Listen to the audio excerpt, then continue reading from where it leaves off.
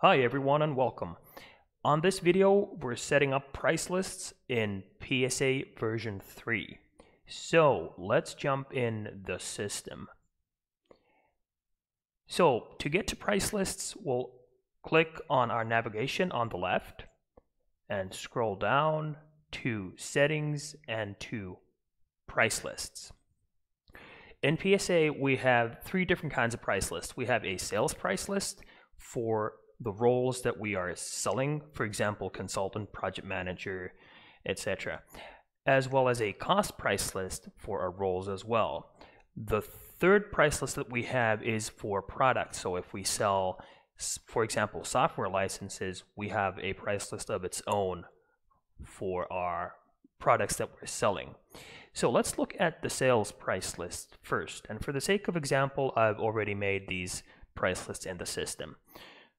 All right, so the first thing that we're choosing is the context of the price list, which in this example is a sales price list. Now, you can set a start and end date for your price list as well. Just make sure that if you do set these and have multiple sales price lists or multiple cost price lists, those start and end dates don't overlap. The currency is also chosen when you're setting up your price list, as well as the time unit. Under role prices, we can set the prices for our different roles. So here, for example, I have a role of consultant from my default organizational unit priced at 100 per hour. Now, do note that for our US organizational unit, we have a role of developer for a price of 90, whereas for a default organizational unit, we have a role of developer for a price of 100. The role price markups are a new feature in version 3 of PSA, but for the sake of brevity, we are excluding this from this video, and we'll leave this as a subject of its own for future videos and future articles. Category prices are set up on our sales price list as well. Now, for price calculation, we have a couple of different options. We can price our transaction categories at cost or with price per unit.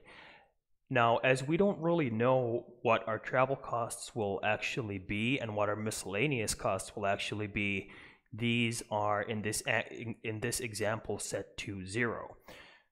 When a user is entering expenses from the expense entry, they are essentially entering the cost of that expense. Now, at project approval, a project approver can set a sales price for that expense if one is desired. There is a difference between the at cost and the price per unit, and to show that in more detail, I have a couple of expenses already at project approval. So for our miscellaneous transaction category, which is at cost, if we look at project approvals, we can see that when a user has entered an expense for 200, we're automatically getting a matching sales price of 200.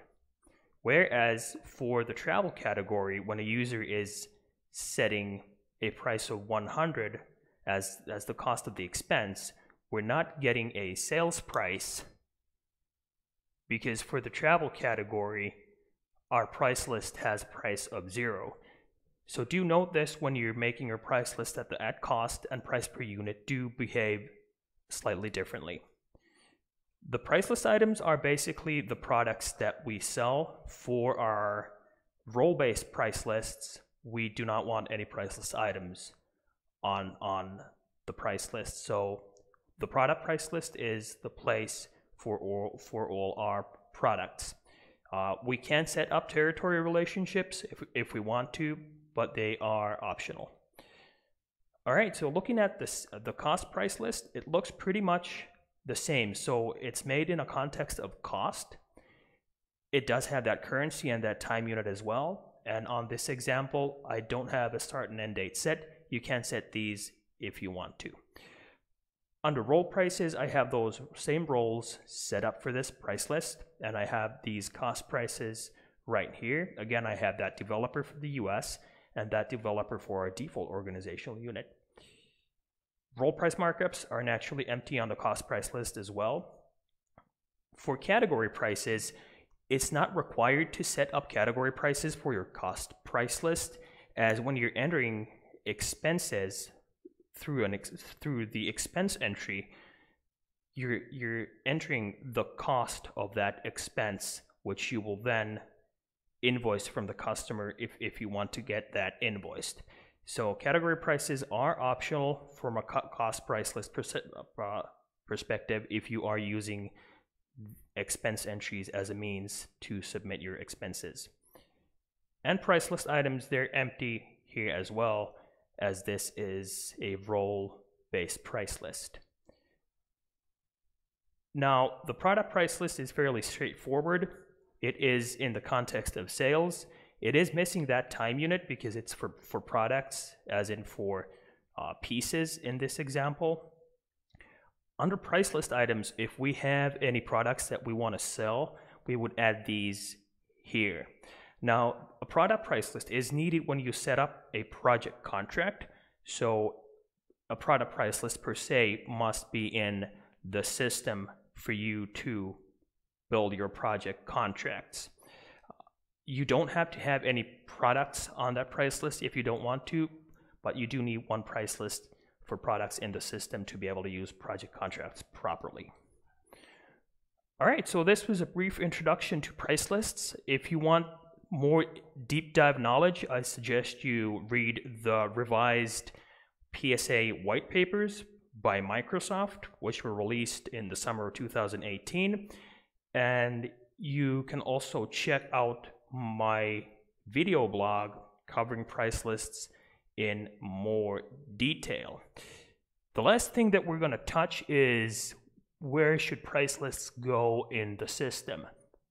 So a cost price list should always be associated with an organizational unit so that you have a cost for your resources and your roles under your org unit. So for example, for my default organizational unit, I have that cost price list that we just saw associated with this org unit. Now you can also put price lists under parameters, in which case when you're setting up project contracts, if you don't have customer specific price lists, a price list from under parameters will be used. And for more information on this, you can check my video blog that I have previously made. So here we can see that under project parameters, we have a cost price list and a sales price list set up. All right, so I hope you enjoyed the video. Thanks for watching and have a good one.